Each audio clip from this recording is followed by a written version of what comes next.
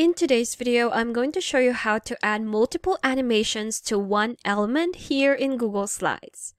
So you can add as many animations into just one element here in Google Slides, and I'm going to show you how to do it. I have an example right here. I'm just going to go ahead and right-click on it and select Animate. And on the right side, you will see our motion panel, and here are all the animations that I've added to this one element. If I click on this element right here, you'll see that all the animations are highlighted because they are applied into just one element. And if we click on play to have a preview of what these animations look like together, let's go ahead and play that. I'm just going to click on the screen because we have on click. There you have it. We have our spinning Earth image flying in from the left to the right. So let me show you how to do this.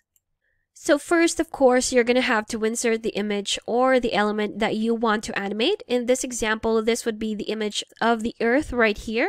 And what you're going to do would be to open your motion panel. You can open that by just right-clicking on the element that you want to animate and select Animate right here. And you'll see right away, it has added a pre-selected animation, which would be Appear. Another way to open your animations would be again to click on that element, then go to More here on the toolbar and select Animate. And there you have it. Again, it's added the pre-selected Appear animation on my element, which I'm going to delete. So I'm going to start by selecting that element right there, then clicking on Add Animation right here. So the pre-selected animation is Appear, but if you click on this arrow down or this drop down, you have these options.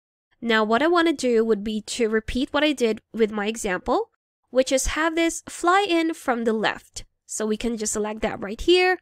Although there are so many options that you can choose from, you can always experiment and see what they would look like. But for this one, I'm just going to select fly in from left. There we have it. We also have our starting condition, which is on click. I'm good with that.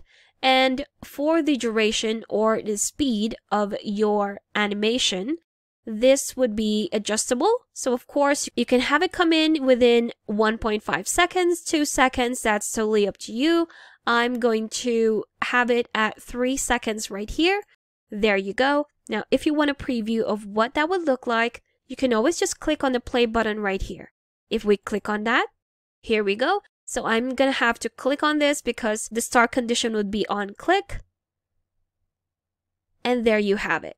So it's quite long because I adjusted the speed or the duration into 3 seconds. Again, that's totally up to you on what you want to do. So to continue adding more animations, we're going to click on stop right here.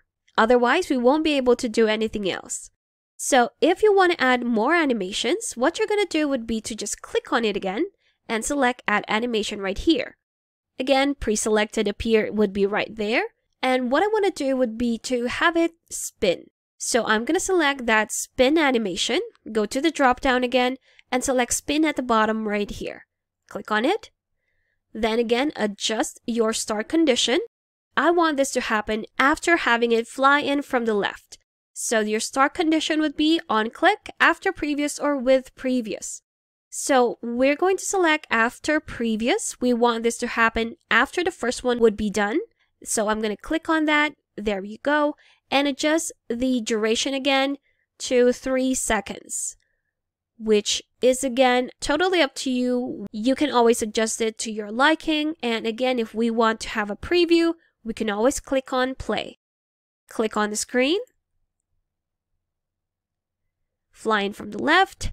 Then we have it spinning for 3 seconds. And there you have it. And the last one would be, I want to have it fly out from the right. So again, I'm just going to click on Add Animation right here. There you go. Select the animation type. Have it fly out to the right. Okay. Play again.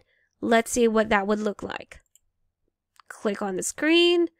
There we have our Earth spinning while exiting our screen to the right. Okay, now we can fix that to make it more like what we did in our example. So I'm going to stop right here. And what I'm going to do would be to change the start duration of our third animation to after previous. There we have it. Now, if we play that, this is what it's going to look like. Fly in from the left, spin for 3 seconds, and then fly out to the right. So what we want to do is to add the spinning effect as it comes in and goes out. So we can totally do that by adding the spin effect, and this time we're going to have it with previous as the start condition. So we're going to start by adding that spin effect, click on that element, add animation. So again, I'm going to select spin. There we go. And I'm going to select with previous. Adjust the duration to 3 seconds. There we go. I'm going to click on this arrow down to hide it. And what I'm going to do would be to move this right here. So what I did would be to click on this one until your cursor changes into this type of cursor. And then just drag up this animation that we just created. And we're going to do the same thing with the last one. So I'm going to click on that, add animation. Let's change that into spin again. Start duration would be with previous. And adjust this to 3 seconds. There we have it. Now everything is in position. We have the first one, flying from left on click. So we have to click for it to start. Next one would be have that spin effect together with the flying from left. Then your spin in the middle and your fly out to the right with a spin. So all together, this is what it's going to look like. Let's have a preview. Click on play. Click on the screen. And there you have it. You had it spinning when it came in from the left and spinning again when it went out to the right. And there you have it. That was multiple animations applied to just one element here in Google Slides. Thank you for watching this quick tutorial. Make sure to subscribe for more helpful videos, and I will see you in the next one.